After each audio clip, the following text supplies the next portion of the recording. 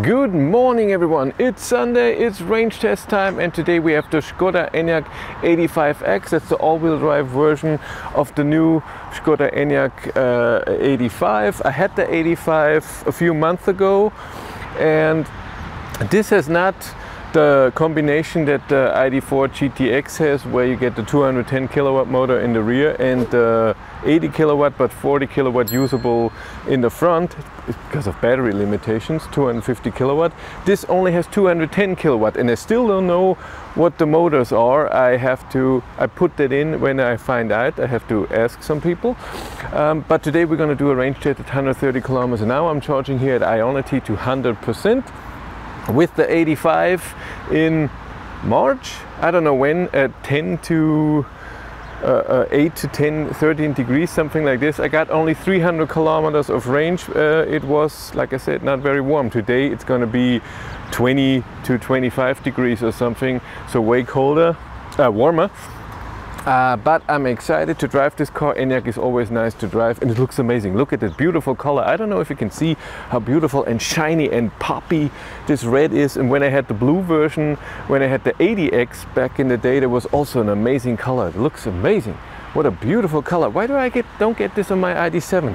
That blue or that red? I would so wanted that. Look at that. Beautiful. Oh. Yeah, I'm at Ionity, 2 chargers. Again, the display doesn't work, and yes, Ionity put a sticker on there. If the display doesn't work, it's so amazing. Just press stop to stop charging. But if the display doesn't work, you don't know which button is for stop. So if you don't charge at Ionity all the time and know that the middle button is stop, you're screwed.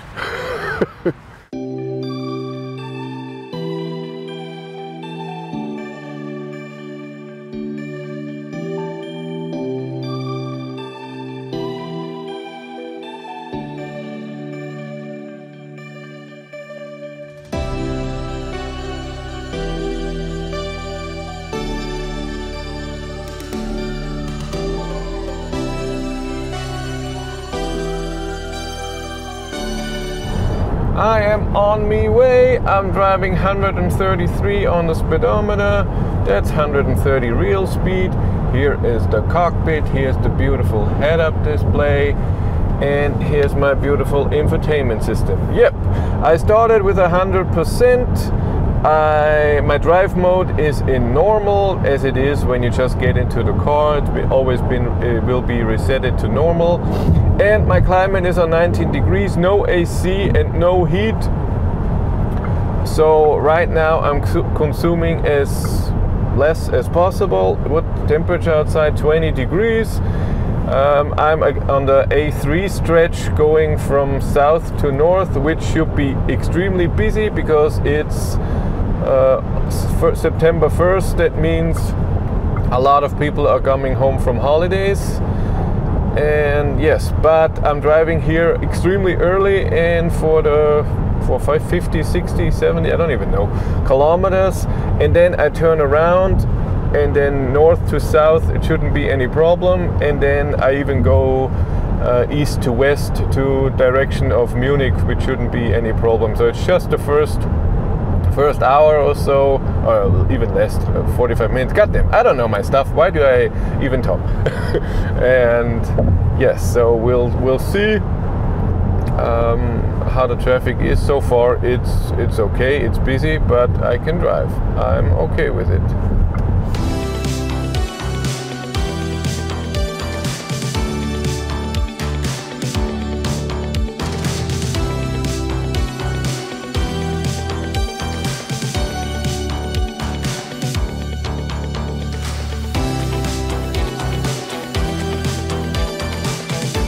I am at 75%, used 25% of my battery, and I drove 85 kilometers.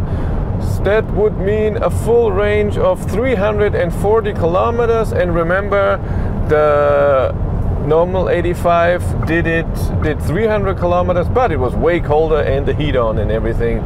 So it's always hard to compare. Drive so far is good. I haven't changed anything. It's busy, but not extremely busy. I'm fine. It's 18.5 degrees out there. It got colder. I don't know how, but it did. someone's driving amazingly on my tail. It's nice that I have my driving data in here and here if I need to. It's always nice.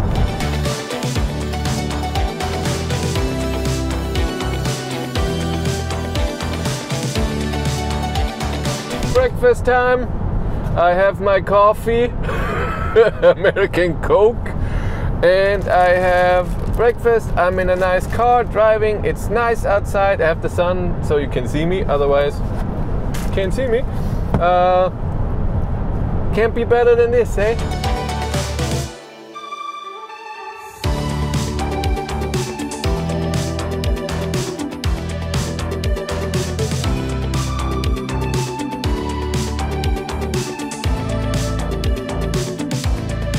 As always, how is it to drive the Skoda Enyaq 85X?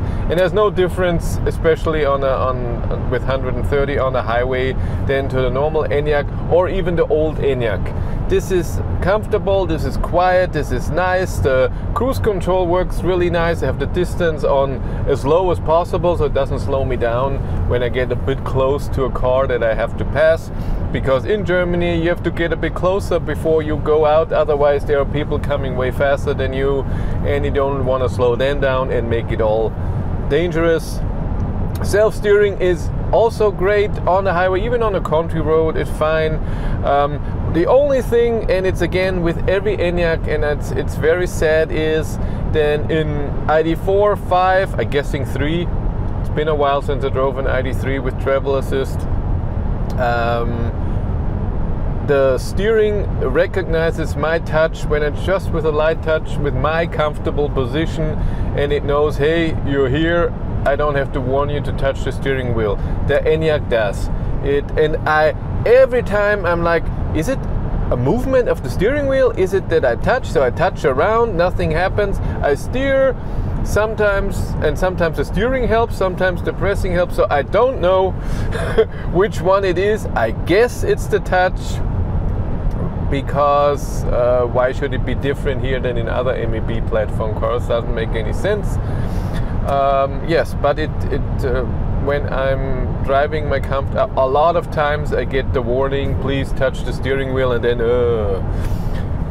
that's the only thing I have to say is not the most amazing. Other than that, it's great. Head-up display is amazing. Sound system is good. I'm enjoying a bit of Cannibal Corpse in here. Metal.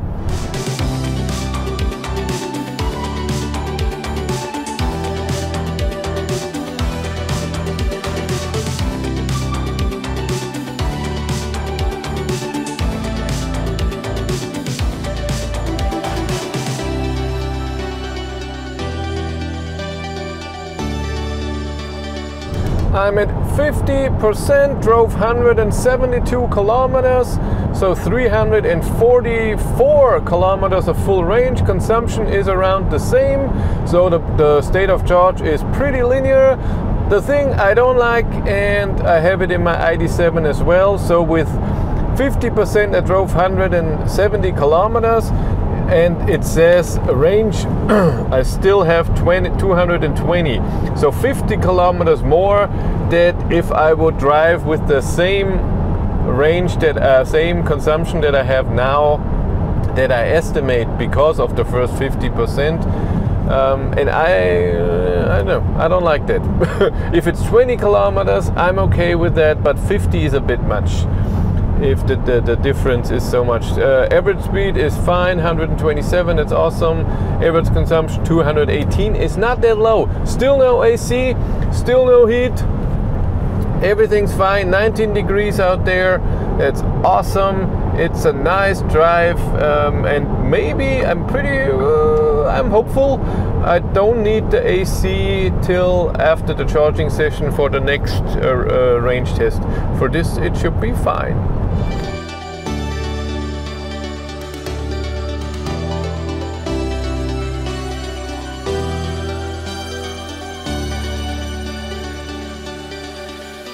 I navigated back to the charger and it says 102 kilometers, and I should arrive with 10%. We'll see if this stays the same. and I already know the kilometers because I measured everything out.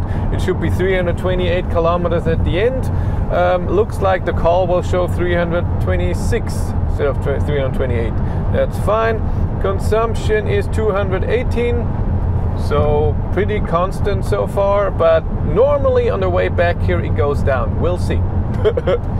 And yeah, I'm at 35%. Everything is good. Drive is nice. I like it. Weather is nice. 22 degrees now. I have the air vents at me with the colder air, but still no AC on or anything.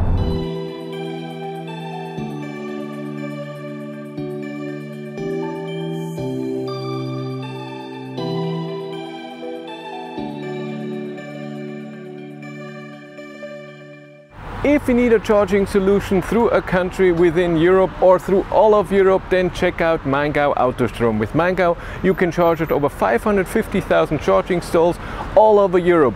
You can start your charging session with the app, with a card, or with this tiny little chip that you can have on your keychain. It's so light and you always have it with you. If you want to know more, there's a link in the description below. I arrived with 7% and drove 325 kilometers. Consumption average is 215 watt-hours per kilometer. I'm filming a little charging session here as I always do it now, which is awesome and it's way easier for me.